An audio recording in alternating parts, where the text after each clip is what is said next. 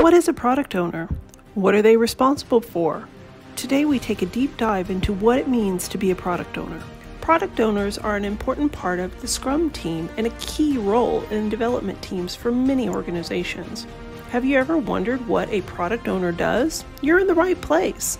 Monique Darte Jones is a digital product owner, speaker, and innovation leader driven to solve society's top problems through technology. For over a decade, she has built a career focused on customer service, digital marketing, and IT development, supported by education in business analysis and product management. Her goal is to continue to be an evangelist for people of color in technology and use her platform to highlight diverse voices in our communities. Welcome to 100 Days of Trailhead, where the tech community comes to learn Salesforce, learn tech, get inspired, and invest in ourselves. We are your trail guides, here to support you on your learning journey. We release videos weekly. Hit the subscribe button so you don't miss a video. In the description below, you can find links for everything we mention in this video, as well as books and resources we found useful. Visit our blog, 100daysoftrailhead.com, for other helpful Salesforce and tech content. Hi, everyone. I want to thank you for joining me today as we explore the role of the product owner. This is a key member of the Scrum team, and they manage the relationships and maintain the balance between the development team and business stakeholders. And part of the reason I call, the closer, they're the ones who ensure that the technology takes the vision that comes from the strategic business plan and backlog and turns it into actual functional technology, guiding the development team through the process. I'd like to introduce myself. My name is Monique Jones, and I am a digital product manager, speaker, and innovative leader. And my passion is identifying ways to solve today's problems through technology. I've been working in the technology space for over 10 years, and in the last 5 years, I have climbed into a position of product owner, and I just love it. This is a space that I really enjoy. I thoroughly have delight in taking technology and working with development teams and executing key business plans in ways that creates wonderful user experiences for individuals out in the community. And so again, coming back to what we were talking about today, what is a product owner? For many people, there's a lot of definitions, a lot of personal interpretations of the role, but from a Scrum standpoint, there are key characteristics and strategies that need to be identified from the start. So a definition that I got from scrum.org defines a product owner, which is being accountable for maximizing the value of the product resulting from the work of a Scrum team. May vary widely across organizations, Scrum teams, and individuals. A product owner is also accountable for effective product backlog management.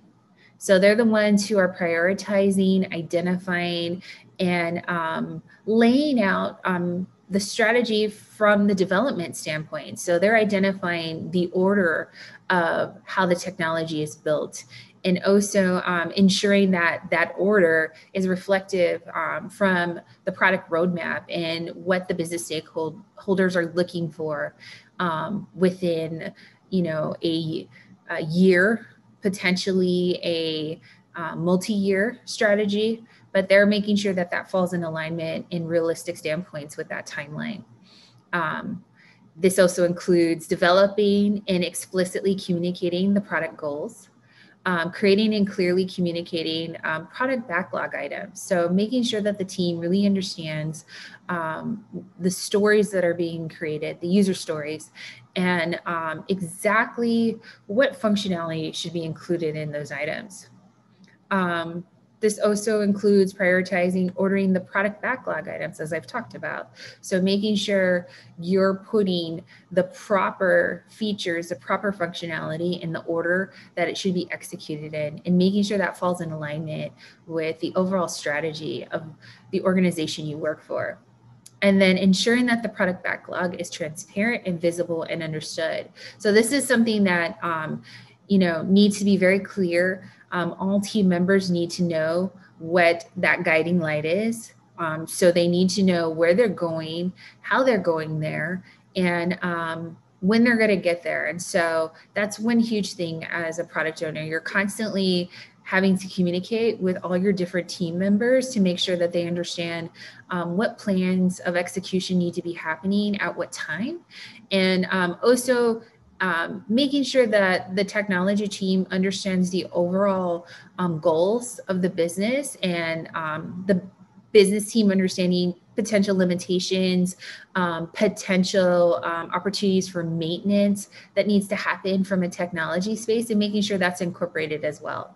So those are very key discussions that are constantly needing to be had. And sometimes they're opposing. So you have your business stakeholders oftentimes giving very aggressive timelines, potentially sometimes unreasonable timelines to complete work.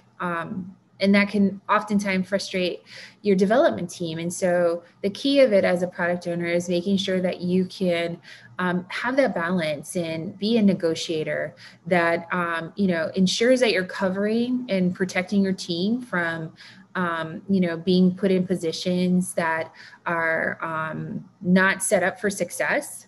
But also being, realistic with your business teams and making sure that they understand what potential limitations you have and what concerns you have from that side. But also in the opposite direction, you need to ensure that your development teams are pushing forward. And so they're not getting stuck.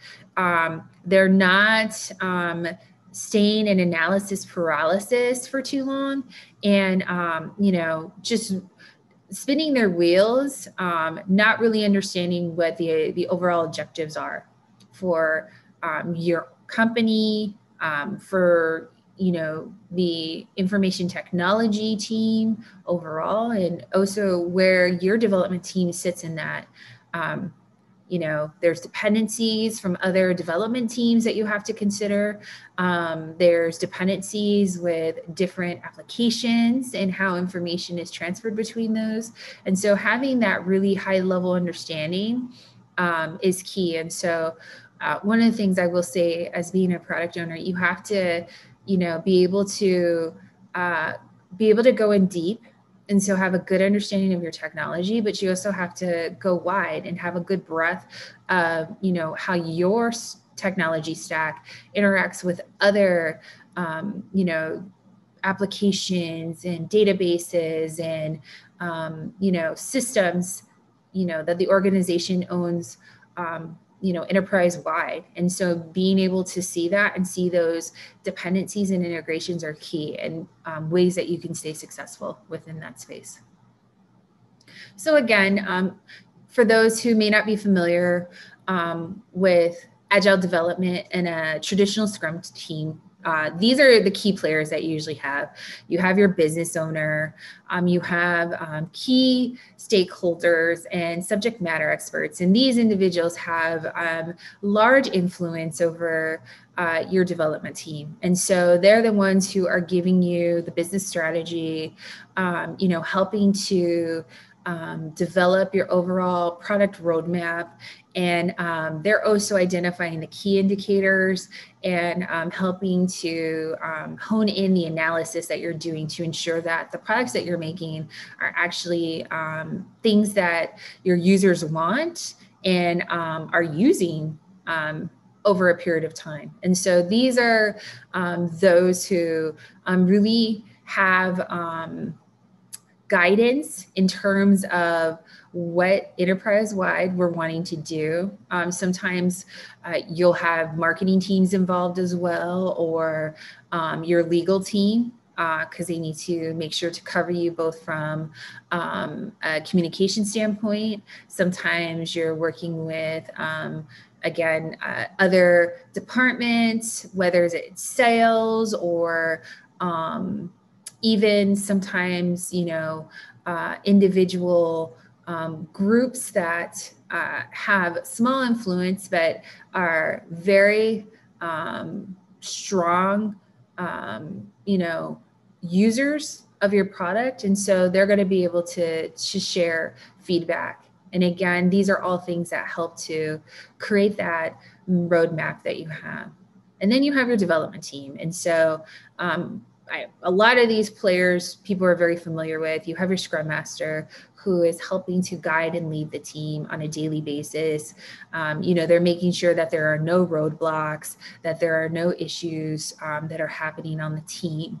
Obviously, you have your developers who are, writing your code and doing development from that standpoint. You have your QA analysts who are testing it, making sure that everything is functioning properly before it goes out into production.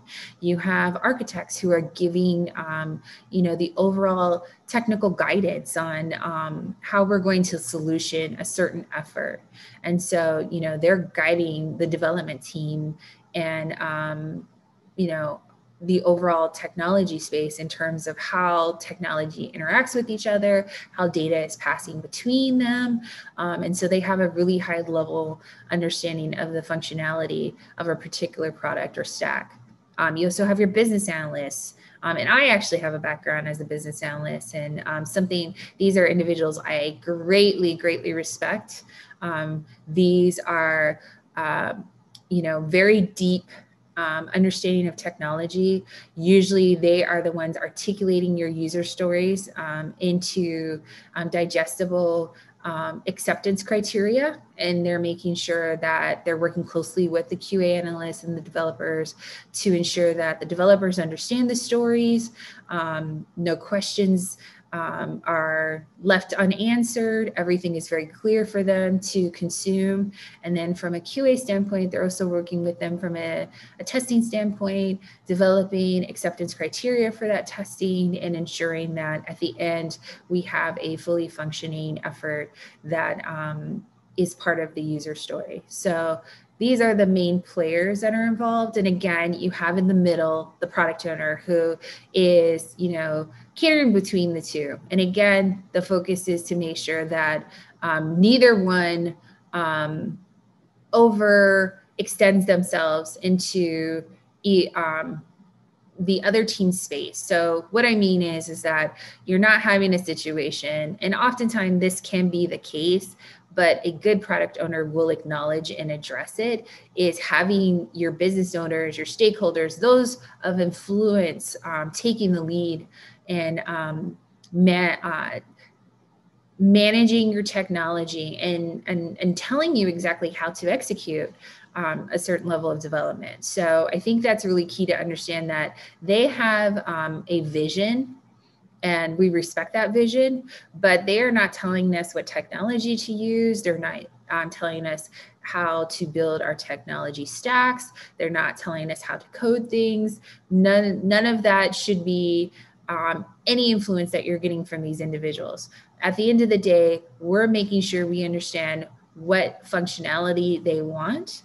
And then from that standpoint, we are ensuring that we are executing, in the best way possible, development that addresses that functionality or that technology need. And so I think that's very key.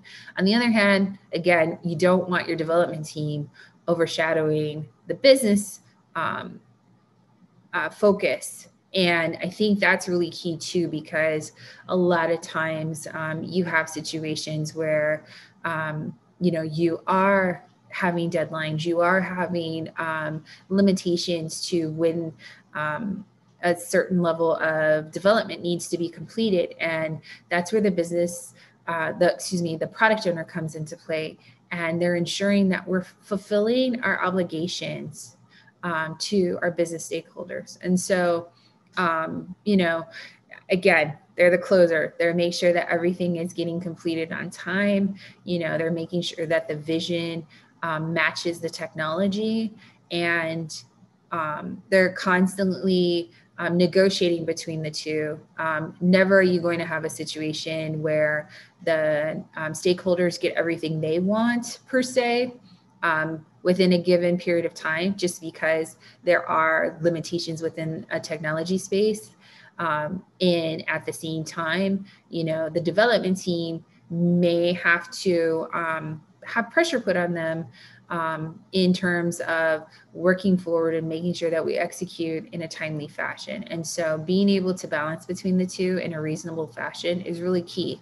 And again, it's about partnerships, it's about relationships, it's about developing trust between your teams so that they know that you have their best interests on both sides, and that what's going to come out is exceptional work that a user will be able to consume and will want to consume on a regular basis. So what are some of the top characteristics of a product owner? I think some of the things listed here are very, very key. So understands and embraces the product vision. Again, going back to what I was talking about before, really making sure you understand what the overall roadmap and overall vision for the product is. So you're making sure that you know what needs to be done in a year, what the team is hoping to do in 5 years. And so you have that extended roadmap. Again, you understand how that integrates with other technology stacks, other application systems, databases, and what those key dependencies are, and how those affect your product as well. You have an immense knowledge about your product, so that's very key. While you are not a developer, and you don't need to know each line of code and how things are executed, you do have to understand the overall functionality of your technology. And so that's something that is very key for a product owner. And so because you're having to talk both to the technology team and your business teams, you have to switch between the two and make sure you're articulating that business vision into a digestible way for the development team so that they're executing exactly what needs to be done, and not having a situation where there is scope creep, but also not wavering and moving away from the vision as well. So those are really huge key things. And I think to be able to do that, you have to have the ability to be an amazing storyteller. So you really need to be able to talk to your development team so they know exactly what they're doing, why they're doing it, and who it is for. And that's very key. So you need to know all of those key components to make sure that you're staying focused exactly on what needs to be executed when, and there are no confusion in terms of what that user experience would look like. And so, that's, again, very key, that, you're making sure you're writing your stories very thoroughly. And from that standpoint, what happens is that when you do that, the developer, writes the proper code. The tester tests the functionality exactly as it should be and be able to identify any bugs that are outside of that parameter. And then when it's handed back to the business teams, it's exactly what they were looking for, and probably functions even better than they anticipated, because for them, it's just a concept, but when you are working with your development team, you're turning it into reality. And so when you're able to take that vision in someone's head and turn it into something that is tangible, that's very huge. And being able to articulate that is key. You also need to be empowered to lead your teams. So again, you need to have that balance and you need to have that trust. So to be able to be empowered, you need to have your business teams feel that you are capable of executing their vision. And so they need to have trust that you can do that. From your development standpoint, you also need to have trust from them to understand that you know what you're talking about in your technology space, and you understand the functionality, understand the limitations, understand the integrations, and can speak to them on that level as well. And so when you have that, you have respect on both sides, and you're able to command strategy in a way that if someone does not have confidence in their product owner, probably wouldn't convey. From the business standpoint, you probably will be micromanaged. And then from a development standpoint, you will constantly be questioned within your leadership. And so to have that balance, you really need to have that knowledge. You really need to manage those relationships and establish that you know exactly what you're doing and people can trust your vision to move forward. Again, you have to have a clear focus on functionality. Going back to creating good user stories, you need to understand how a button is going to work, how a dropdown is going to work, how an error treatment is going to work. You need to think about all of those things when you're looking at a specific set of development work, and factoring all those items in, because a lot of times, sometimes we're looking strictly at what's happening when you do one simple command, but there are a lot of other factors that come into play with that. And so really understanding all of your use case scenarios that you have, and really thinking through, different, options when you're regression testing is very key, and just making sure that you have all of those factored in so that way you don't miss anything and a bug doesn't come into place.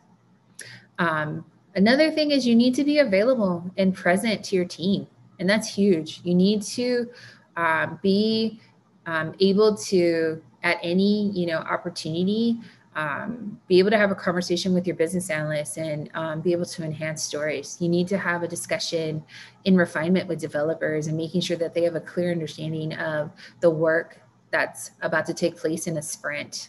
You need to be able to, have that quick conversation with your business stakeholders when you realize that potentially, stories may go over and have to roll over into another sprint, or it's looking like, your goal of completing the work in September is actually going to happen in January. And you need to be able to negotiate your case and find reason in that. And, again, going back to consistency, going back to that trust level, if your business team doesn't trust you, they may not be as forgiving and as flexible with you in terms of negotiating new deadlines or new dates. And in the opposite direction, development team may really push back on a certain level of functionality or, the volume and capacity for your backlog. And so again, having conversations around that and making sure that everybody understand what's happening and constantly over communicating, I think that's very key.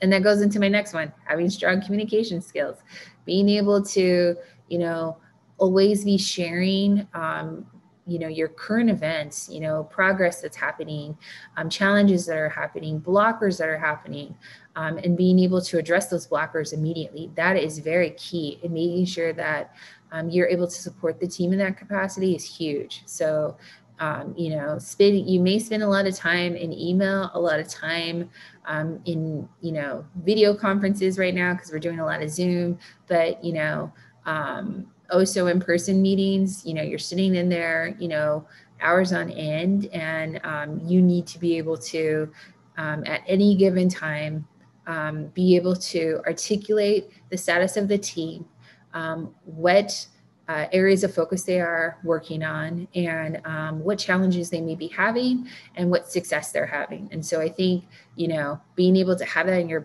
the back of your head at all times is huge. You also have to be a great listener. And when I say this, what I mean is that not only do you have to be an active listener, but you also have to be hearing what may not be said, but inferred. And what I mean by this is, especially when you're talking to your business teams, a lot of times, again, they like to focus on technology. In many of my experiences, sometimes teams focus on a technology that would solve a problem instead of really truly looking at what the problem would be. And so a perfect example of this is, maybe wanting to purchase a very expensive database management system for a business unit that has a very small operation. And what you may hear is that they want to use this technology to address the problem, but it may be actually that they just need Excel to address that issue. And so you could save your company hundreds of dollars by just being a very active listener and focusing strictly on the problem and not necessarily technology to address that. While technology does help problem solve, it's the right technology that can help problem solve. And so I want to emphasize that is that, you want to be able to identify how to address that. And it's not always by purchasing a new product or having the latest and the greatest. What it is really understanding your users, what their needs are, and how to address them. Another characteristic and something that we talk about takes backlog refinement seriously. So that's something that can be very dangerous if you don't. If you're not engaged with your team as they're developing stories, if you're not engaged with them as they're asking questions and they're talking through the solution, that can be a very troubling position for you to be in. When you don't know how things are being developed, you don't know how to communicate that to your business stakeholders. And also, again, that shows it will basically cause a lack of respect from your development team and also your business team, because again, you don't know what's going on. And so you can't give that snapshot that you need to give at all times. And so you seem kind of out of place. So what happens is that you're not really in the middle of the communication relationship, like the graph that I showed. Where you're at is kind of on the outskirts. And so when that happens, you're not leading your team. And so a lot of things can happen. The vision of where the technology should go transitions, people get confused, stories are not being completed properly or with the right capacity. There's just a lot of confusion and frustration that goes around with that. So again, staying engaged with your backlog and with your teams in that capacity is huge. Product owners are natural problem solvers. That's one of the things I love about this. I'm always solving problems, whether it's a large technology project that's going to take 2 years, or I'm just merely, solving a simple, style challenge that we have. And so redesigning a page that already exists, but just making it so that it's more functional. Again, being able to identify and problem solve is key. And again, knowing how to problem solve. It's not always a large piece of technology or a rewrite of code. Sometimes it's just understanding, again, the problem, addressing it in the proper manner, and executing it focused on the user. Product owners can code switch for appropriate audience. And what I mean by code switching is you either go in deep and you're talking to your technology teams, from a technical standpoint, or you're talking high and wide with your business teams and you're speaking to business strategy, you're speaking to marketing, sales, analytics.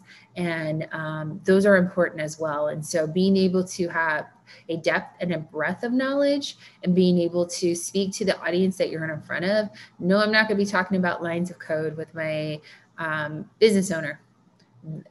That is something that is not a concern to them, but what they do want to know is, what are the percentages of users? Has there been an increase? Have we seen, traffic volume increasing in a certain space? Things of that nature. They care about that. In the same vein, if I talk at a very high level with the development team, they're not going to understand what they need to execute. So we're having conversations about, the approach for applications, what the UX design looks like, how that can be articulated into functionality. And so you're having those discussions with them. And so being able to know, which between the two. And, in IT, people move around. So sometimes you have business stakeholders who have a technology background. And so, don't be surprised if you have to switch that and have that type of conversation. Or you have product owners who may not have familiarity of your tech stack. And so you may have to talk very layman's terms with them about what you're doing, so that way they can understand that and know the dependencies to be able to execute that with their team. And so just know, it doesn't necessarily mean that you only talk high level with the business team and only depth with technology teams, but it can, intersect between the two. And again, it's just knowing who you're talking to, what they respond to, and making sure you speak at that level with them. This is a key one. Being able to be comfortable to say no. That is a huge one. If you're the type of person who antagonistic or challenging conversations are hard, this is going to be something that you're going to have to grow into and develop, because as a product owner, you really need to put your foot down sometimes. And you have to put your foot down sometimes with both groups, and with all kinds of individuals, not even necessarily your business owners and stakeholders or your technology team. Sometimes you're dealing with outside influences from other teams or, other individuals, and you need to know when to say no. I think one of the challenges is, if you're trying to be a product owner and be a people pleaser, you're going to basically be eaten alive, just to be honest.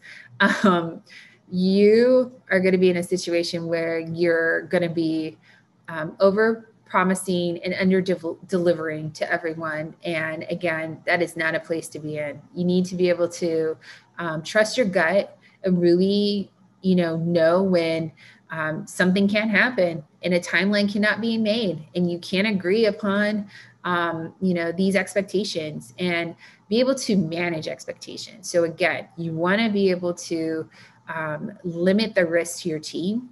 And so by promising things that are unrealistic, that's not going to help your team at all. What you want to do is be in a position of success, and always, refer to the counsel of your developers. That's another thing too. Like, you need to lean hard on your architects and your development team, your QA analysts and your business analysts as you're going through, your evolving backlog, because they're going to tell you where the challenges are, where the weaknesses are.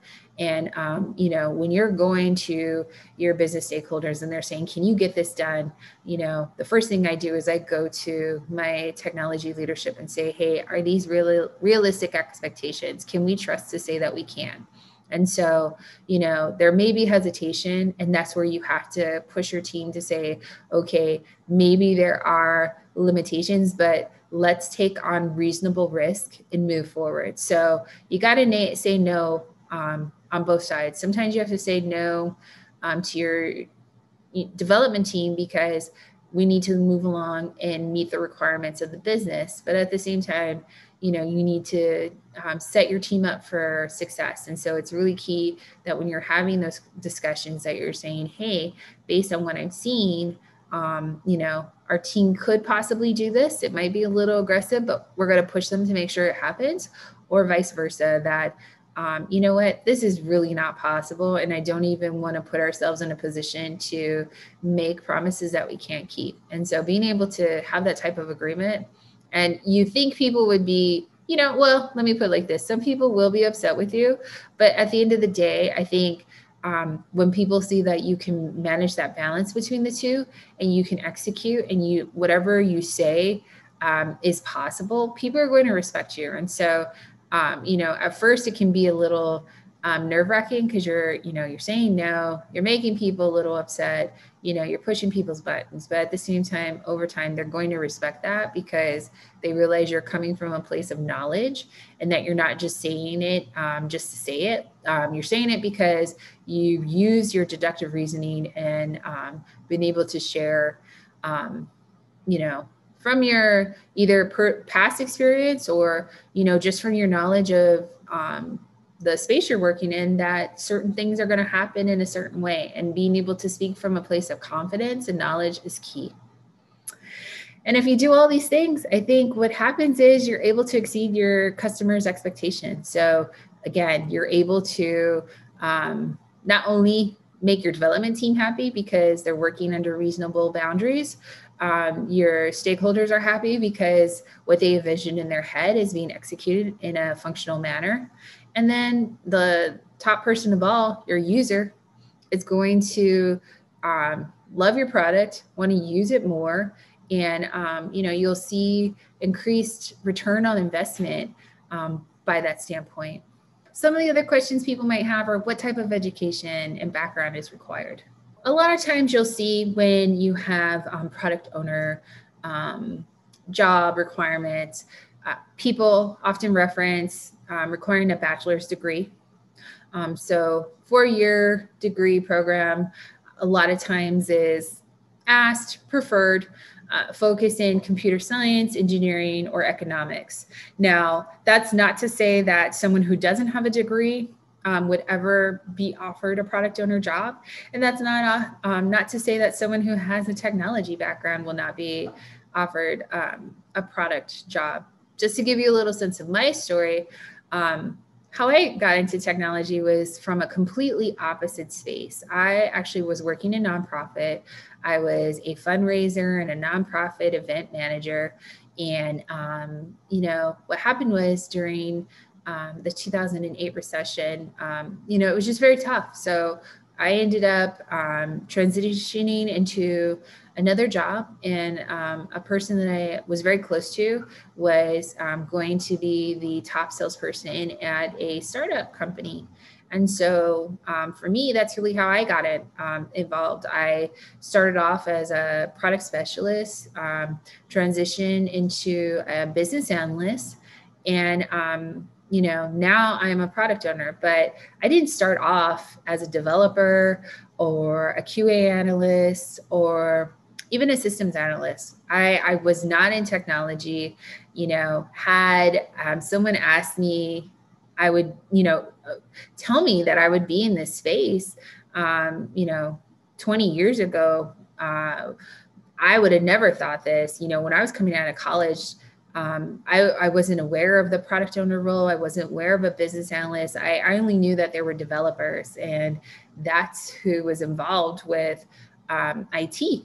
And so you had your guys who wrote code, and they had to have, strong math backgrounds and understand calculus and all the things that I really was interested in, but never very strong in. And so for me, again, learning about this, understanding that anybody could be a product owner, I think is very powerful. And really understanding that everybody has a place in IT is key. And again, you just need to be passionate about it and passionate about what you're doing to be successful.